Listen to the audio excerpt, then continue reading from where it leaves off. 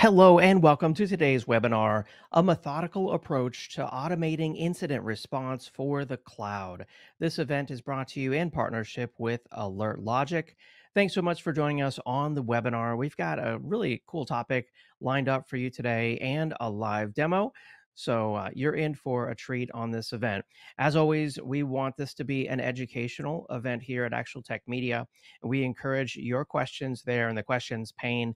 I see that many of you have already found that and said, hello or good afternoon, wherever you are around the world, and we appreciate that.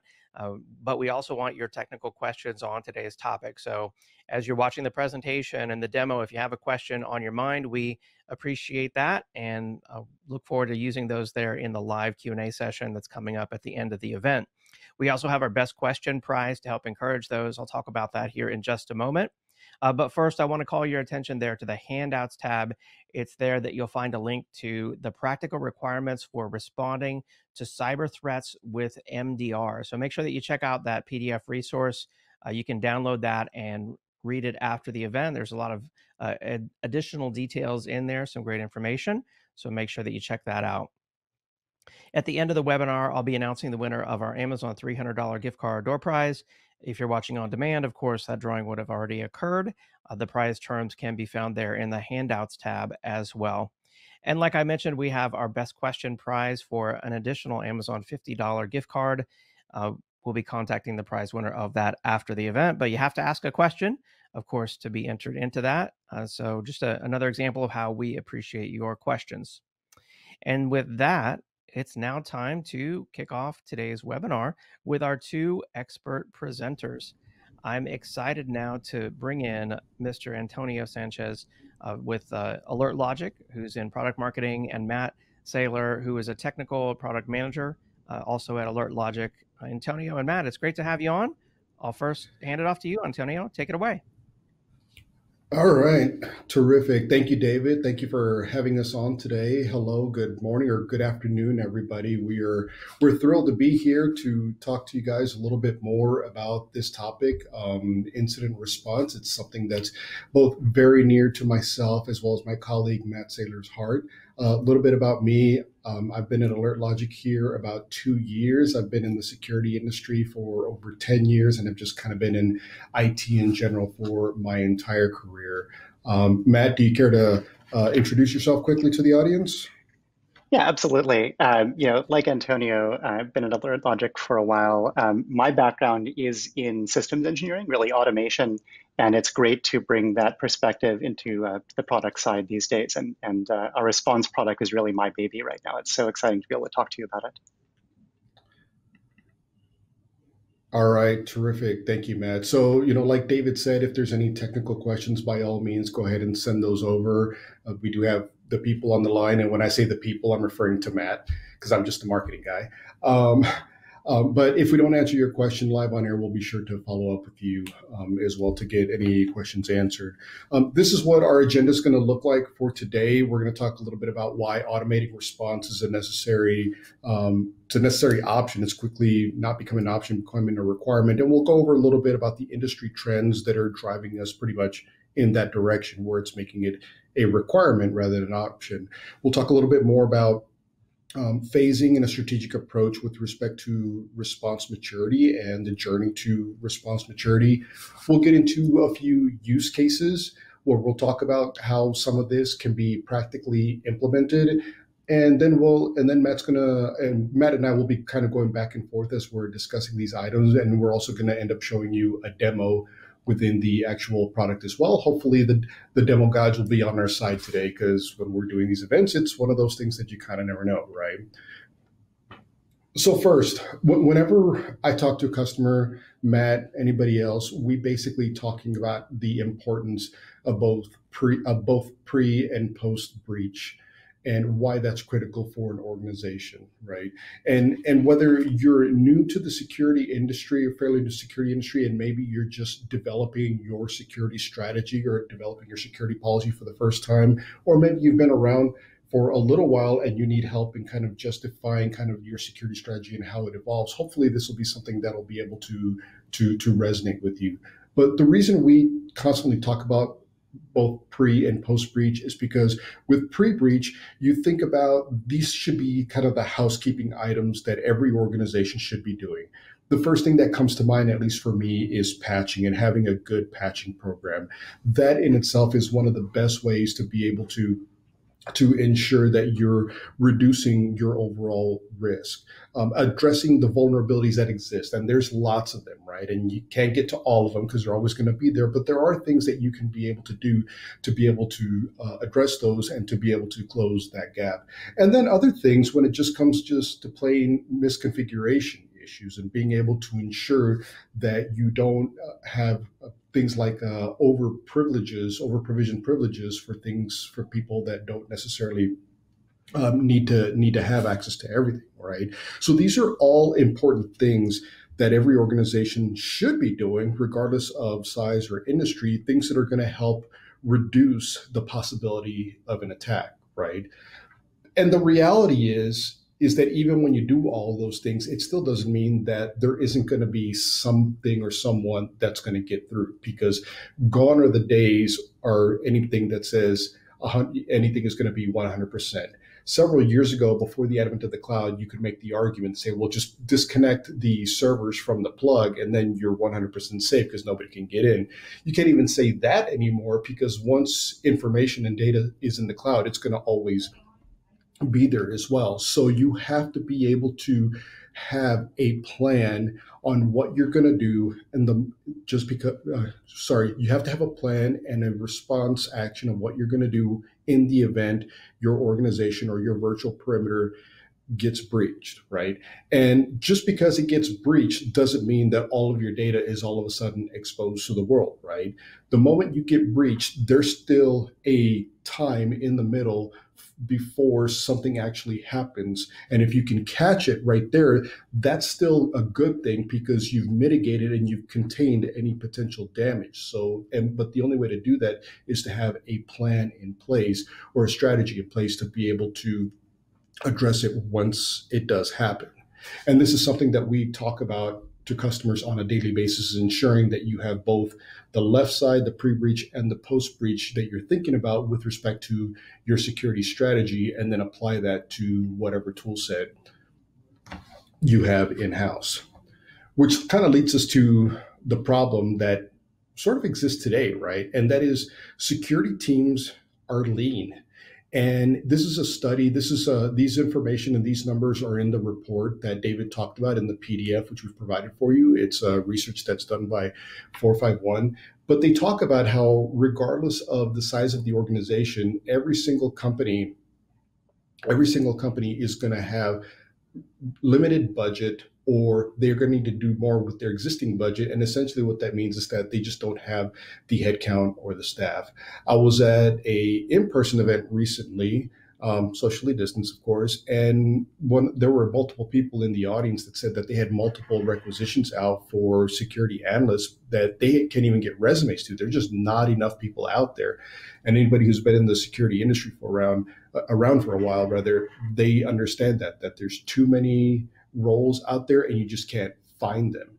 Enterprises or the organizations with really big, really deep pockets, or maybe highly regulated, they have to be able to address this with headcount, or that's usually the way they do this. But when you get to smaller enterprises, mid-sized companies, smaller organizations, it's always going to be the same, where organizations are going to be extremely, extremely lean. Matt, what are you hearing, or what are you talking to with customers and analysts when you're talking about kind of the role of security and headcount and staffing in general with your interactions?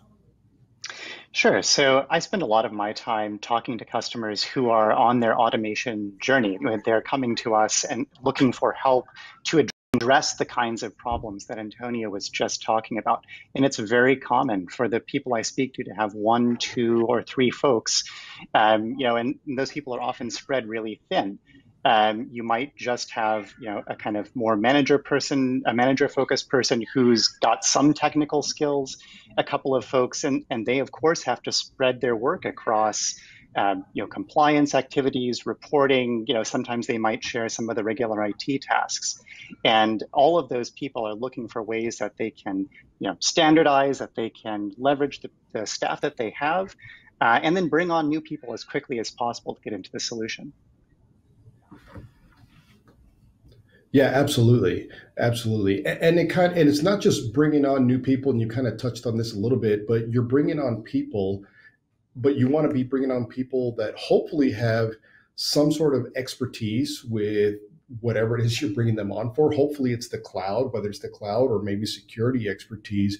But even then, I mean, when you think about skills and expertise and the shortage of some of these stuff, not all of it is technical. Some of it is just business expertise. I was talking to a gentleman at a company the other day that was saying that one of his direct reports, fairly new to the workforce. He's a fairly recent college grad, and one of the first things he asked when talking about their how they respond and how do they respond to incidents is who do I go for in the event something gets through? Like, how do I know who to call?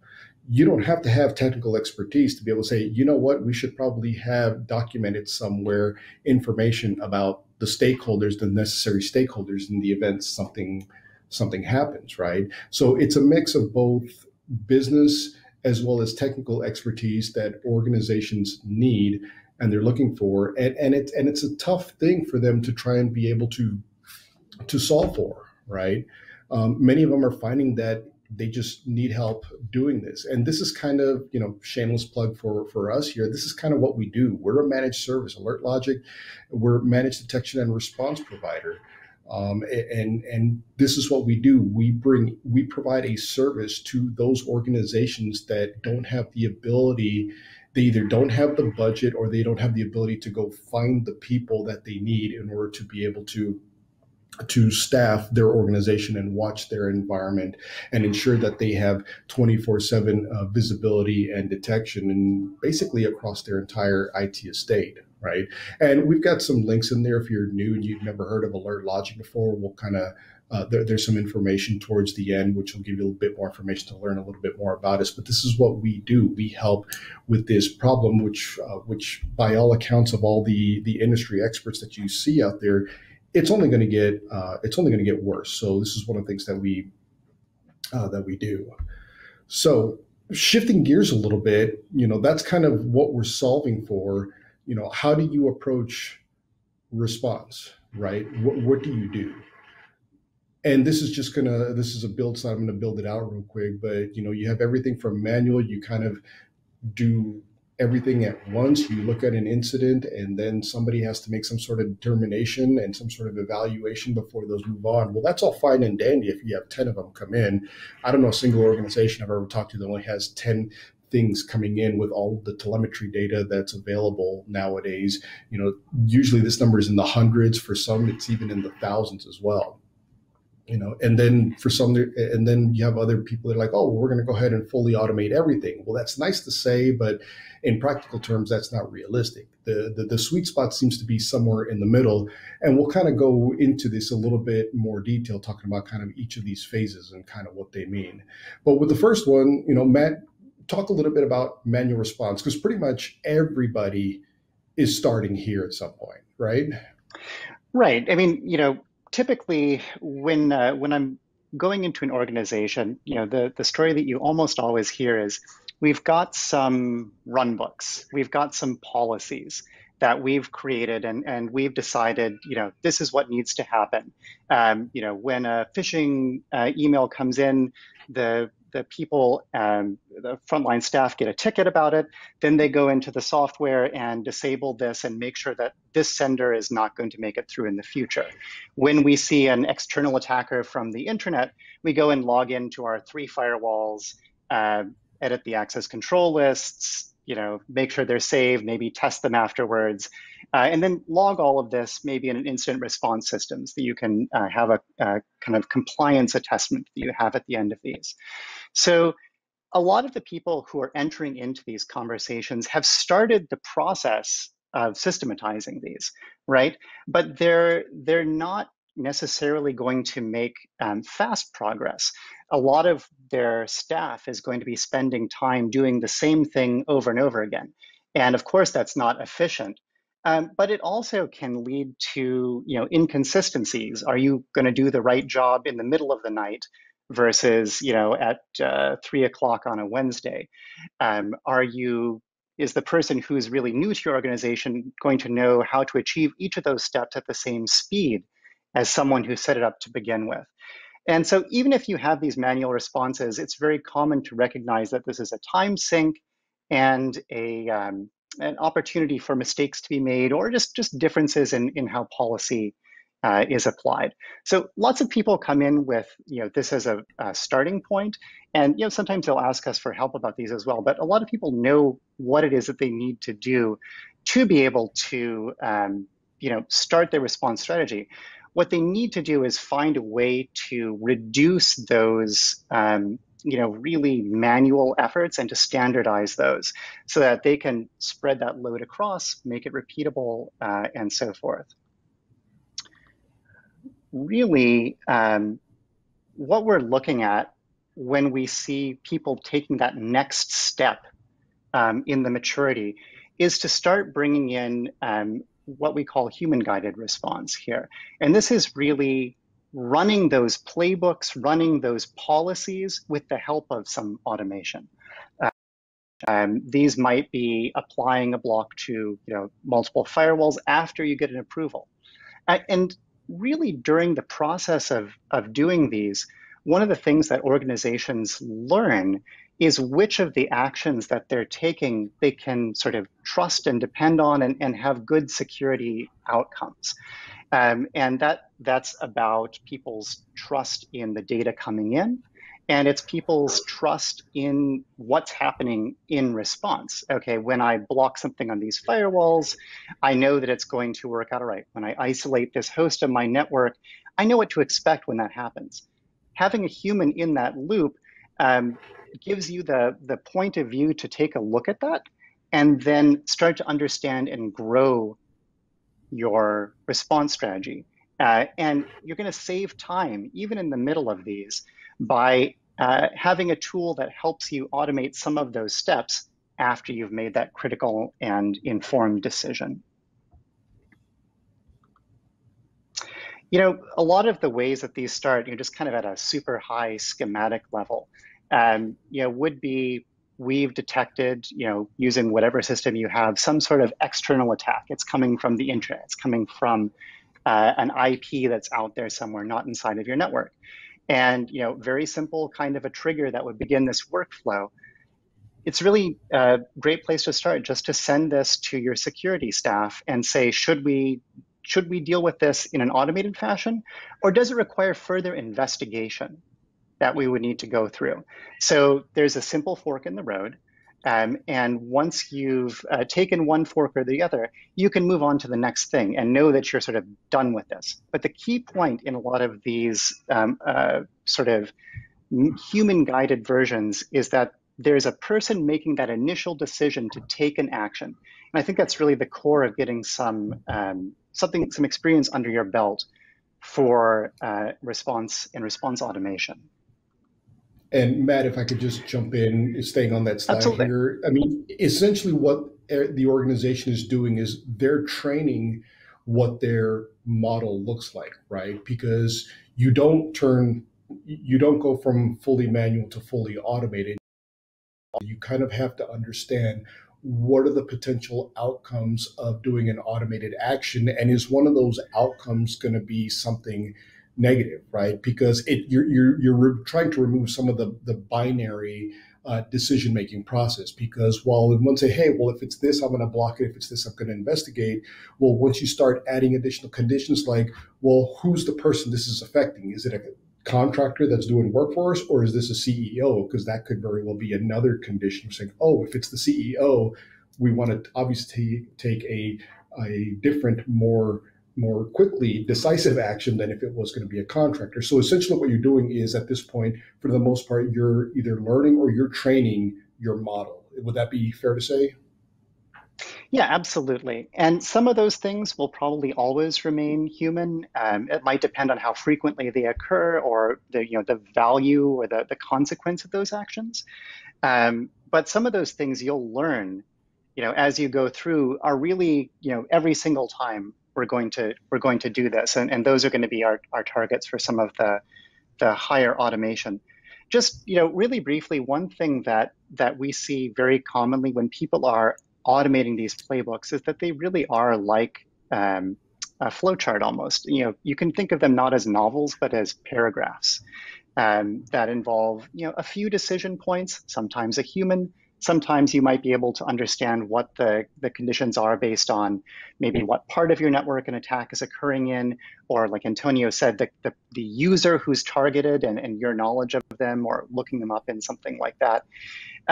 We think it's important to have many ways to have approval. For our own system, we have everything from email to an app to sending out to chat services and things like that.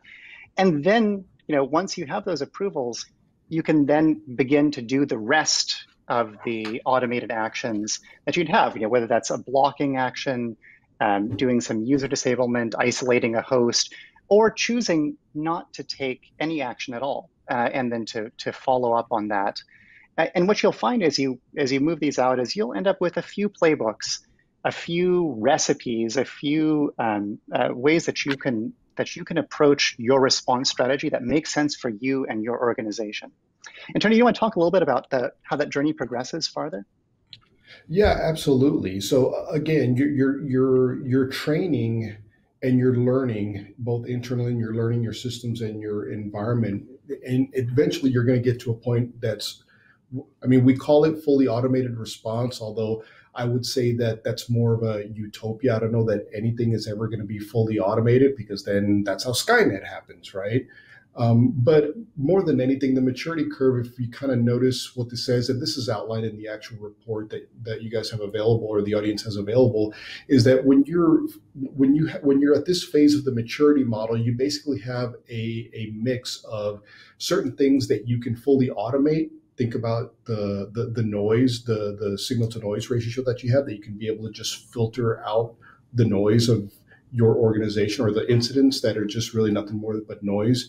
You have a way that you can be able to manually have a touch point of some sort before you make that next decision. So we talked about, evaluating what should I do next, and that what should I do next could very well be something, whether you assign it to somebody or a blocking action or a, hey, wake somebody up, it's midnight on a Sunday, right? And then there's just other things where it's always going to be sort of a manual process or a predominantly manual process. And when we talk about predominantly manual stuff, usually that's anything that's high likelihood for business interruption. So the thing I hear most often in talking to customers when we talk about automation in general is, look, if it's my e-commerce server, that's got to be 24/7, 365. Don't touch anything. Let me know and I'll handle it, but don't touch anything. And when you get to this point, then you're able to achieve some consistency because you have a healthy mix of things that you're actually able to help filter out and help address some of the issues, which is just all of the alerts and all of the incidents and all of the fatigue that comes along with that as well, right? And it kind of gets us into, oops, I skipped ahead of me a little bit. What essentially we're striving for when it comes to increasing your response maturity, right? And at the end of the day, it's all about making everybody and everything, all the tools, all the resources, freeing them up and making them more efficient, right? You want to be able to confidently reduce the false positives. You want to be able to have your staff, regardless of what that resource is, be able to focus on the highest priority incidents that have the highest impact of the organization, right? That's the goal. That's the thing that everybody is trying to get to. Right. And that's essentially, once you have a way to be able to figure out where in the process that you can automate, what things you can automate with high confidence that aren't going to be false positives or false negatives for that matter, you can be able to focus on those things that are going to be able to improve the overall security posture of your organization. Right. And we kind of have a handful of run books or playbooks that we've put together. Now, correct me if I'm wrong, but some of these are kind of templates that we've put together. Is that right? Yeah, that's right. One of the ways that we try to help our customers address response is by creating some canned best practice recipes for them.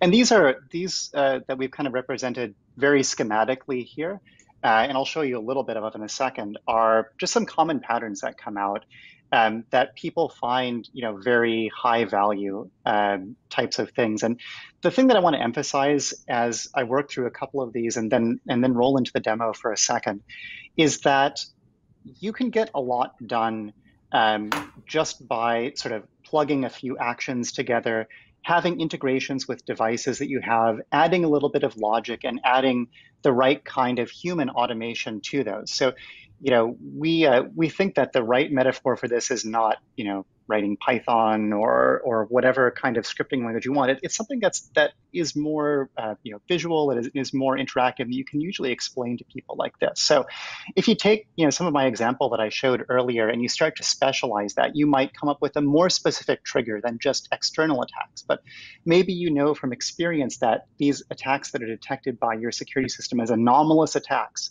are of particular importance to you. And when you see an anomalous attack that comes from something that isn't known to you already, maybe it's not one of your external PCI scanners, maybe it's not one of your data centers, then it's worth it just to block that without anyone touching this, right? So this is a way to take some of the chaff away, to get rid of the low value investigations you might have to do, and then focus on the ones that you would have farther by either blocking them in this case or having some other workflows that happen. But if you know what's going on and you know that it is a scanner, there's no need to investigate that further.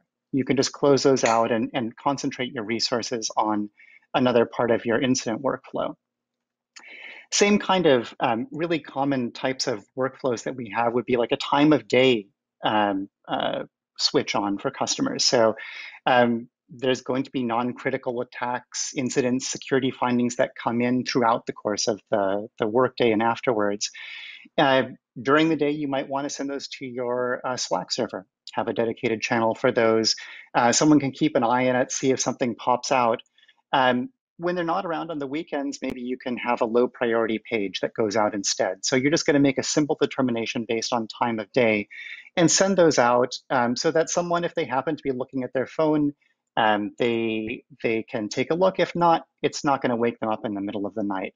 These are the kind of decisions that can really increase the quality of life for your security staff, and they can help you focus on the things that you have. So when you are looking at a critical incident, you're not being distracted by the other ones. And of course, as you go through and build these, what you'll discover is that you will gain more confidence with automation as you work with these, as you take some of these templates and you configure them, as you take some of the patterns, as you look at people's best practices and see what works. And you'll find yourself building, moderately complicated workflows, and start to build in both, blocking, high priority paging, maybe based on, like Antonio was saying, what are your high value targets? Is your application server? Okay, great. I know when that's under attack, I need to get to my security team. Otherwise, I'm going to put it down that path. So you'll see the evolution of these playbooks happen, pretty frequently inside of a lot of customers working with these. So let me just go and show really briefly a little bit of the Alert Logic platform and how we've approached this problem. And then we're going to wrap up by kind of taking a step back and answering some of your questions. So if you bear with me just a second and get the screen sharing going here. So Antonio mentioned a little bit about our managed detection and response platform.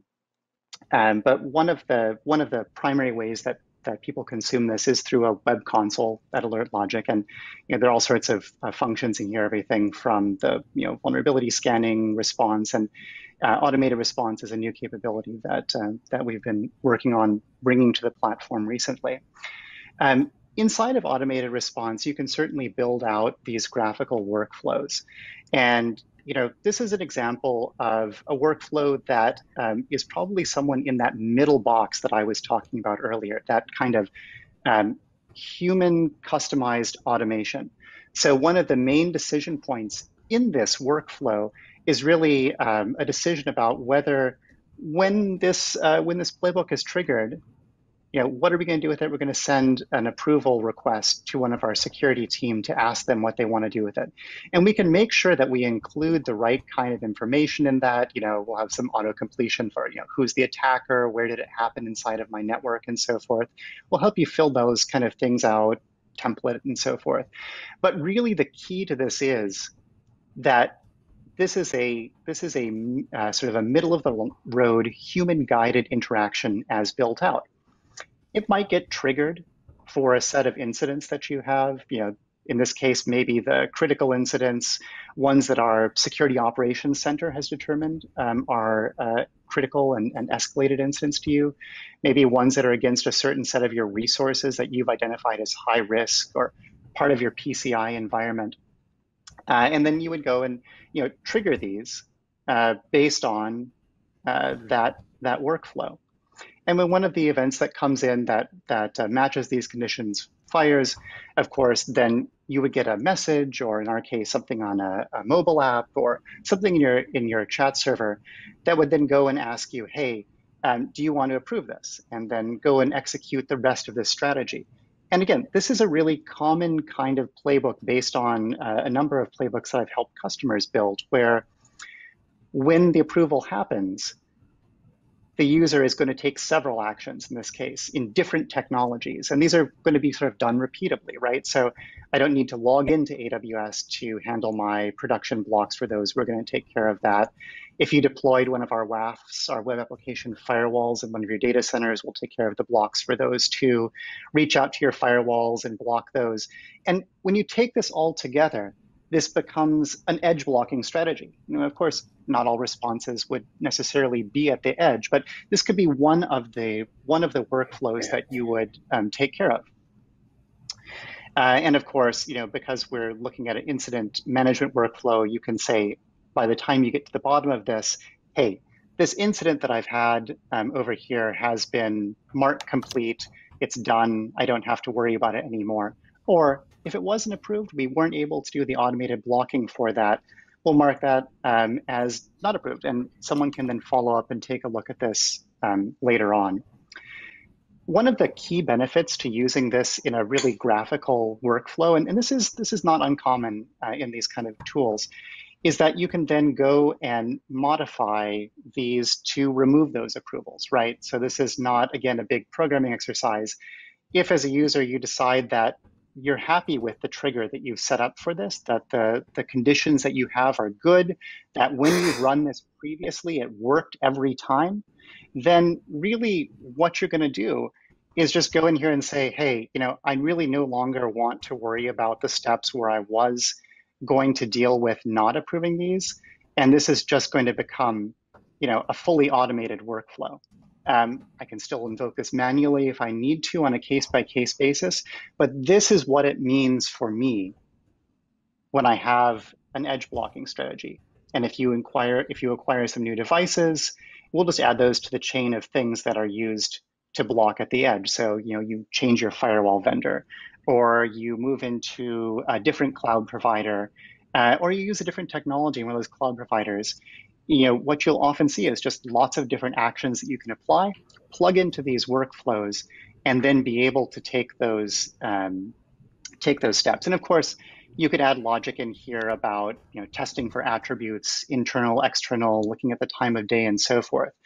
But really, the big point about the methodical approach is to be able to have these executable artifacts that you can look at, that live alongside your security tool, that you can understand and manipulate and grow, modify as you go along, and then really be able to take those and take the steps that you need to get the security outcomes. It's really common to hear that breaches have been going on for days or weeks before people are able to respond to them.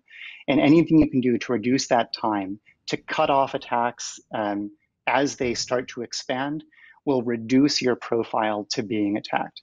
have lots of strategies, apply those where you can, and you'll definitely be able to reduce the risk and achieve a higher level of safety for this. Antonio, is there anything else that you'd like me to call out here, or do you want to kind of go back and wrap up some of the rest of this? Yeah, I just want to go ahead and ensure that one of the takeaways that they're looking at here is just the ease in being able to create some of these playbooks or modify the playbooks and update them, right? I mean, we've tried to make it very easy for people to be able to integrate with them or be able to work with them. I mean, some of the customers that we talk to are of the mindset of, hey, I don't want to deal with anything. You guys deal with it and let me know if it's something real critical. And others like, I want to be able to be an active participant and actively engage in what you guys do and how you do it. So, make it easy to be able to be able to do that, right? And this all just kind of comes as part of the service. Go ahead.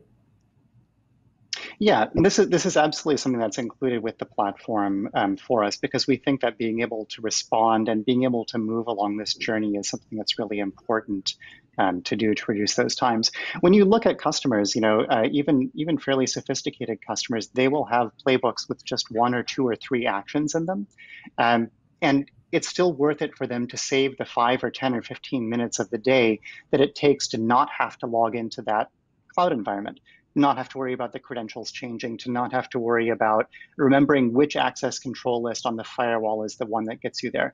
Just by codifying these things, just by building them into the tool, and just by being able to connect that to the rest of your incident workflow, you're going to save so much time just by putting these things together, grabbing all that low-hanging fruit, automating as much as possible, and using the rest of those human-assisted or human-guided workflows to save you the rest of that time. I think I can stop sharing here, and then this will go back to you, Antonio. You gonna take us out? Yeah, absolutely. So, you've seen some of this stuff already. Well, Matt has focused on just kind of the response section of the platform, but I mean, there's so much more that we're able to do. We're just kind of focused on this because it's something that we've been working on for a while. We've actually been working on it for a few quarters now, setting up a lot of the building blocks to be able to get to this point, and we're really, really excited by it. But it's one of those things where, if you've ever heard the term, the art of the possible. I mean, that's kind of the direction, or that is the direction that we're going, is the art of the possible. Is what do you want to be able to do with this, and some of the practical things that we're doing to help you get started, to move you along that response journey, and ensuring that what you have is going to be something that is high confidence, is going to be able to make everybody within the organization that much more efficient, right? And so I think we got a poll question coming up. Yes, we do have a poll question. So I don't know if I'm supposed to do something here or if that's going to be pushed for me. Oh, I think it just got pushed. Terrific. Absolutely. Yeah, I just brought up the poll on the screen for everyone out there that says, what sort of task are you interested in automating? And this is a multi-select question here, so you can feel free to select more than one. And if the task that you're interested in automating is not listed on there, drop it in the questions pane. We want to hear your feedback, and we can improve this poll, and we can address that task here in our Q&A session. Which, speaking of that, it's time to start Q&A. So if you have some questions on your mind, now's the time to get them in. We've gotten a lot of great questions already. So I'll just go ahead and I guess start with this one from Jason, who asked, what might be a recommended ratio for InfoSec personnel to total employee headcount for SMEs? Antonio or Matt, you want to chime in on that? I'll start with that one. So I hate to say this answer because it's going to seem like the cop out answer, but at the end of the day, it depends, right? It depends on the complexity of your IT estate. It depends on your industry. It depends on how regulated you are. We've talked to customers where just very recently we had a summit, and a couple of the customers that we had that we were highlighting on our summit, one of them said that security is a shared responsibility across 4 different people, which is a little scary because if it's a shared responsibility, that means nobody owns it. So, and this was basically people whose full-time job is more keep the lights on, continue to innovate, continue to deliver they were delivering new applications. They were an e-commerce platform for B2C, and we've seen other people where they've got staff of multiple people, all the way up to some of the enterprises where say, look, we have a large enterprise, we can throw money at this, but at the end of the day, we figure it would make more sense to just have you guys watch over this for us and just let us know what's happening because I've got my team chasing down other things right now. Matt, do you have any Yeah, thoughts on it's that yeah, one? it's less in my experience about the ratio and more about observing how the teams are behaving. And really where you see the benefits of automation come in having that, whatever the team is that you have, even one, two people, whether they're spending their time doing high value tasks, and investigating things that can't be automated, that's where we see, people really feeling that they've had success with it. It is definitely possible to implement a successful response strategy, with a team of one to two individuals, supporting a company that has, hundreds or low thousands. Like Antonio says, it really depends on the environment and how they're able to deal with the kinds of attacks that they have and how much they're able to leverage those repeated automations. Excellent. All right. Well, I appreciate everyone's response there to the poll question. Let me go ahead and share the results of that now. And it looks like it's a relatively even, roughly even distribution across the three options there, the three different tasks. Matt, what do you think about the results? Yeah, this is actually this is more or less what I've seen out in the field as well. A lot of organizations either are looking to block at the edge, sort of the blocking IP address, or they're looking to automate that because they spend a lot of fiddly time dealing with firewalls, and that's often one of the lowest hanging pieces of fruit, primarily because there are so many attacks that come in. I mean, if you're running any kind of public web service, application server, even if you're running, any kind of back office access that involves people getting in, which, during the times we live in is so common, being able to shut down those attackers who are coming in while they're making the kind of passing by doorknob rattling attacks is very important, and that's a very common ask coming in.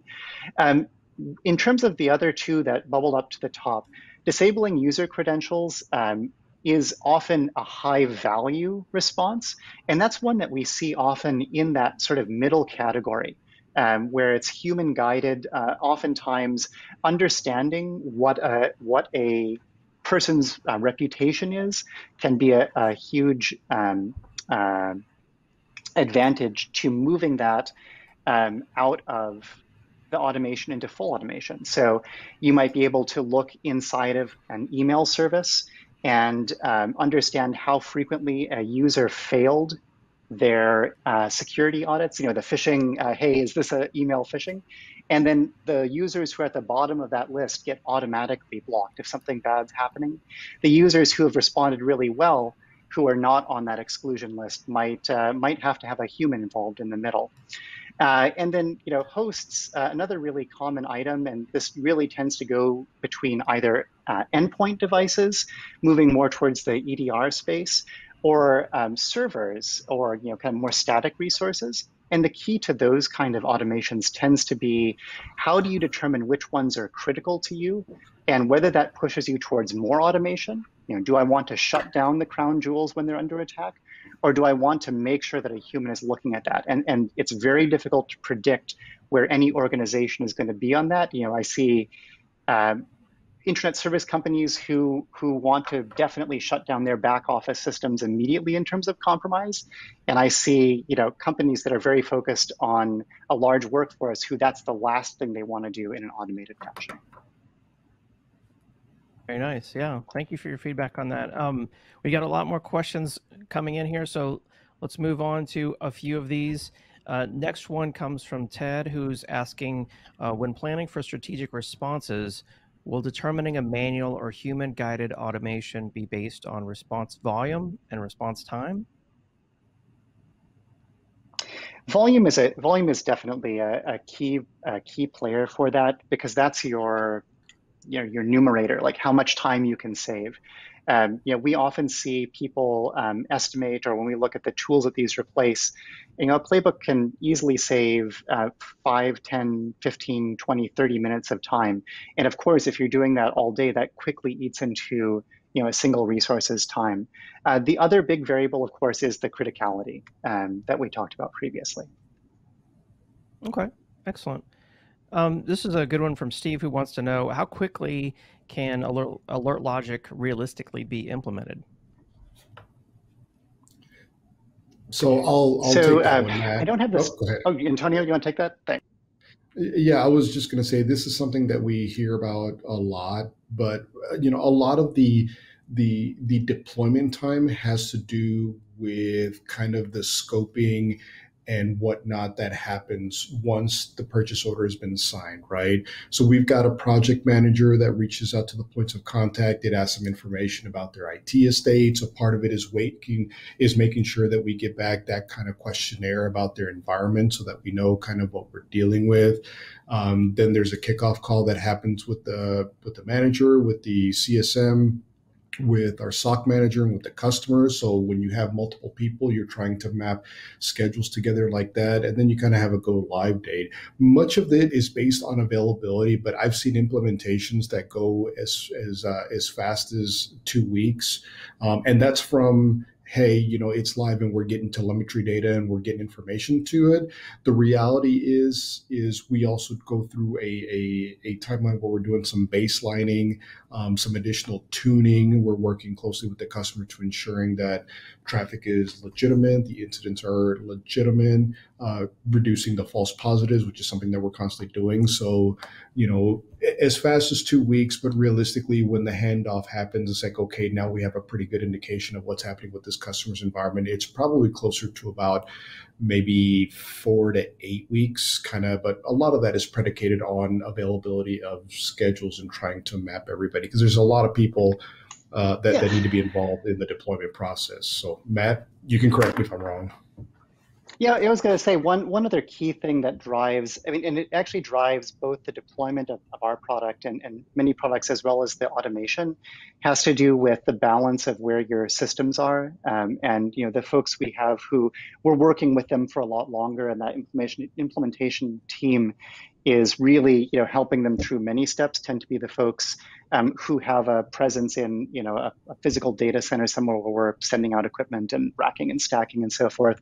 The people who are on the shorter end of that timeline tend to be in the public cloud providers, where it's when we sit down on a call for automation, for example, in an hour, we're usually getting our first blocking solution up if it's in AWS, for example.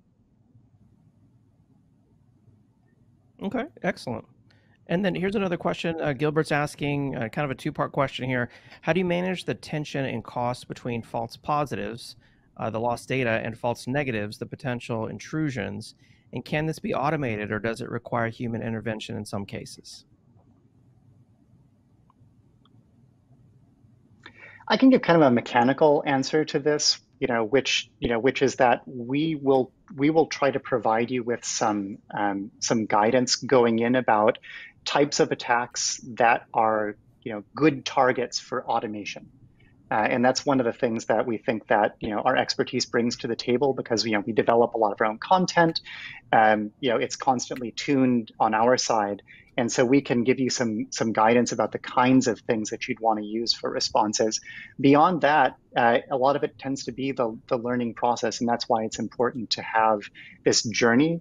And learn to be able to look back retrospectively and see, okay, which things did I block and so forth, and then make those decisions yourself to bring certain portions of that forward into the automation side, the farther to the right in the diagram that we were talking about earlier.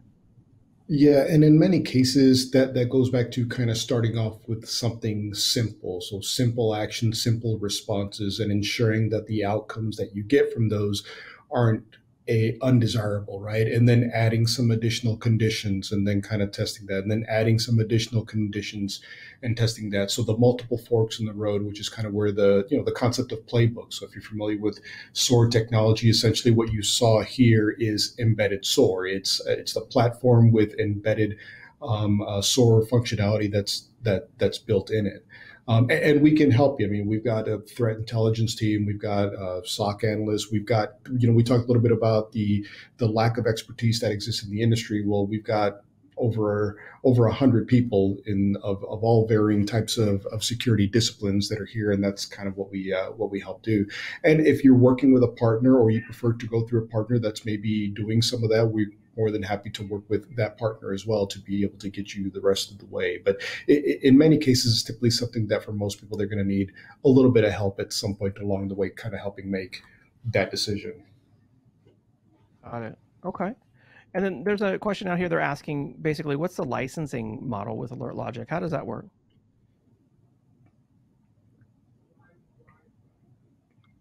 Do you want to take that one, Matt, or should I? Take that, Antonio? Yeah, I was gonna say, it's a lot of this is based on the kind of protection that you get with us. So in our MDR platform, there's sort of a very common, kind of the most common level of this is our professional service, and it includes, a whole bundle of different technologies, based on detecting attacks through logs and network traffic automation, cloud integration with third-party providers. And primarily that's licensed on a per protected node basis, which is more or less like a host. There also, at the kind of higher end, there are some more services that are layered on top of that, including a very dedicated slice of a security analyst with us, and then those are kind of add-ons on top of it. But of course, even the kind of the middle of the road product definitely includes access to all of those people. But if you want someone who's named and sitting down with you, that's sort of the highest enterprise level. Other things, Antonio, you want to call out on this? Yeah, no, that's exactly right. We've tried to simplify it. It's basically two options. It's either professional, which is everything that Matt just said, which is essentially for the critical assets within the organization, the critical nodes within your environment. And then we have kind of another version, which is called essentials. That's kind of your client systems. It includes asset discovery, vulnerability and configuration scanning. We have an endpoint that's included with that as well. And then if you want basically a SOC person, an analyst, the guy who's you have the access to their phone number and they sit in on your team meetings and your staff calls and go over your security posture, we have that as an option as well. But we've really tried to simplify it and make it as simple as possible. The only other thing that we have aside from that is for customers that are interested in having a managed WAF, because we offer something like that as well. And that's something that we're more than happy to follow up with whoever asked that question if they want to get some additional details. Absolutely, yeah. We are starting to run out of time here. There's a lot of great questions in the queue. I'm afraid we're not going to have time to get to all of them live.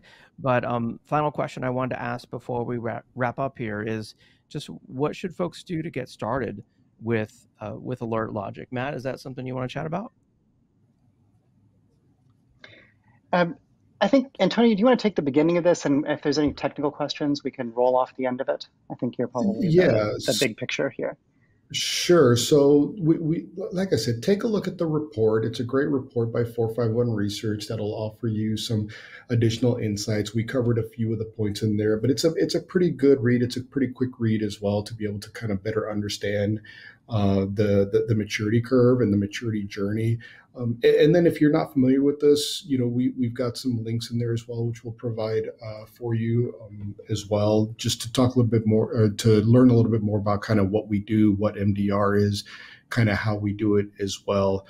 Of course, you saw sort of a sliver of the capability of the platform that Matt just showed today. There's a whole bunch more stuff we can do, and we're always happy to engage with you. Or if you're working through a partner, we can work with your partner and kind of show you how we're able to work with your partner to be able to show you all the things that we can do. But like anything else, it really all depends on what are the things that you're most interested in understanding and the use cases that you want to solve for, the outcomes that you want to be able to achieve, and how we're able to achieve those outcomes. Very nice. Very nice. Yeah. I do want to call everyone's attention to the getting started slide there. You see on the screen, those highlighted underlined links are actually clickable. If you click on those, for example, to request a demo of the Alert Logic MDR, that'll take you to the request a demo page. And the same thing for downloading the 451 research report. So make sure that you check out those resources. Also, of course, check out the download that's available there in the handouts tab on the practical requirements for responding to cyber threats with MDR. Matt and Antonio, a really great presentation. Love the demo. Thank you so much for being on the webinar today. Terrific. Thanks Thank you for for having having us. us, David. Appreciate it. Enjoyed it.